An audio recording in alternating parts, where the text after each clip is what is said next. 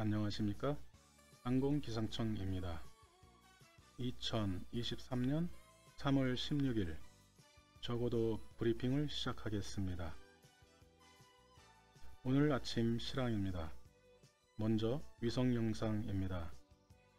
서해, 강릉지역, 포항지역, 동해 섹터에는 중상층운 운정고도 2만 피트 이상의 구름의 영향을 받고 있으며 포항지역 섹터에는 운저고도 2000 피트 이하의 하층운 영향을 받고 있습니다.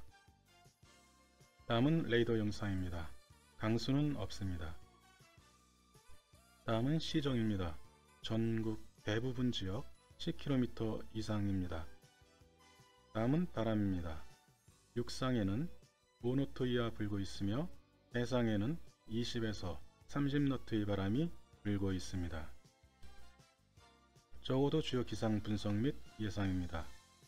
오늘 지상 시정 예상도에서는 가시거리 10km 이상 예상됩니다. 오늘 착빙은 낮 12시까지 동해 남동부 섹터 보통 착빙 예상됩니다. 난류는 남해안 지역 3000피트 이하의 보통 난류 예상되며 국지적으로 심한 난류 예상됩니다. 오늘의 강수 예상입니다.